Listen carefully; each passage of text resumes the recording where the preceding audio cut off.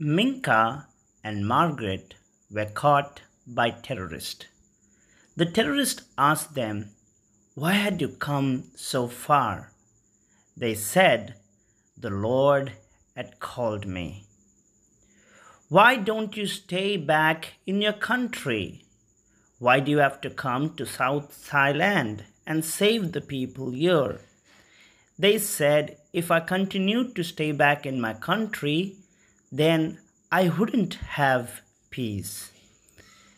The terrorists were getting ready to shoot them.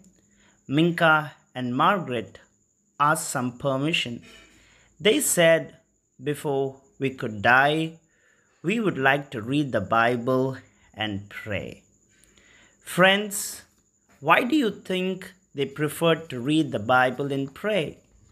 They were getting strong in mind and in art to face and prepare the death. They were shot, and the public next day received the body. When the terrorists were caught and questioned, they reported all of it, what we heard now.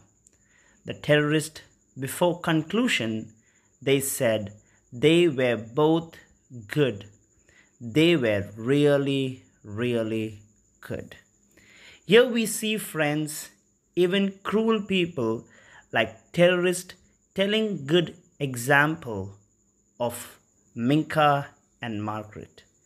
Just like that, in the place we stay, in the area we live, at the office we work, people around us have to say good words, good testimony like it. Is our life example as it?